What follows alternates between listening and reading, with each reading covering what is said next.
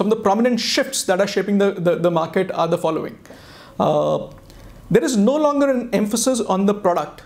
It is now moved a lot more to the ecosystem. So what is the ecosystem that the FIs and the banks are having, and how are they leveraging the same?